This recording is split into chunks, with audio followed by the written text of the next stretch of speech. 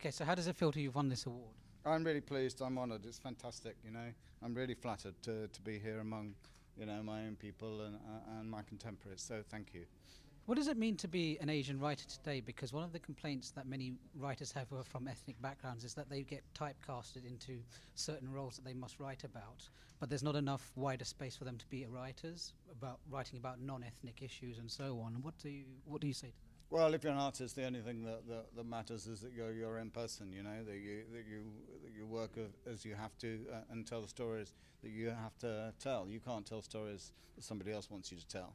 So if you want to be an artist, you have to be original. It's tough, but it's the only way to do it.